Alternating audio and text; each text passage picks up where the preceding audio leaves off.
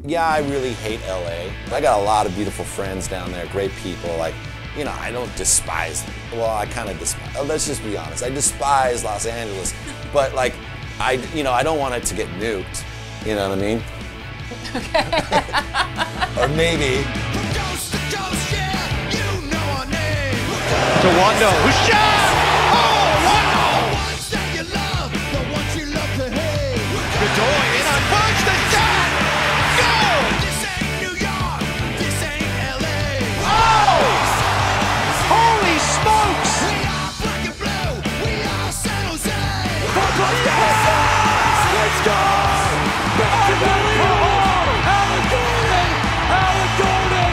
Gordon! We'll never say die, we'll never say die, we'll never say die. Why was it so important for you to write an anthem for the Quakes? Every place should play AC/DC. I get it. But like, if you're gonna have a song for when a goal is scored or whatever, do something better than Beyonce. The Earthquakes are this punk rock team. Hello, you know, Rancid, hello. Hi, I'm right here, duh.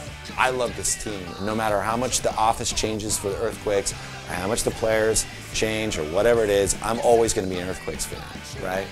So I'm gonna do this. Do you wanna do it? And they were like, yes, let's do it. Why do you feel this sense of ownership over the soccer team that you might not feel over another sports team?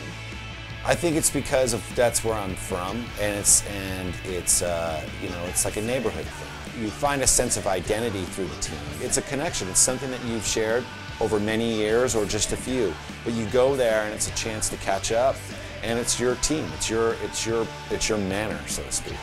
So there's another big MLS fan in your band, Brandon Steinecker, Yes. the drummer, big Real Salt Lake fan. Yes. How does that He go? wrote their anthem. So how does that work when you guys are on the road and you're trying to follow your teams? What's the banter like between you guys? Oh, there's always talk, you know what I mean? But, you know, and it gets pretty heated sometimes, especially if we're playing with each other. I know it's as sensitive to him as it is to me, so I think we kind of mutually respect each other. He's a Utah, born and bred, straight up, white trash, so respect. And he's the best drummer that I've ever played in front of. So how did you sort of infuse the spirit of the team into that song? I just started to talk a lot of smack. You know, I said, this is not New York, this is not LA. You know, I wanted to kind of surmise what San Jose is. It's a real working class place to be from. I wanted to just kind of make a statement, like, we're not one of these, you know, rich teams. This is what it's like here. This is our thing. Players come and go. I'll always be from San Jose Bay Area. That will always be my team. So whoever walks through that door is going to have my full support. Once you leave and start playing on another team, like Landon Donovan, I'll throw rocks at you when I get a chance. Well, he's retired, so you'd have to find him in San Diego, where he lives. We'll find. Give me his address. Hi, Landon. Pow. No, I'm just kidding. I'm just kidding. We're kidding. We love you, Landon. No, I mean, he brought us, you know, a couple cups. You know, he got some love from there. But once you join LA, forget about it.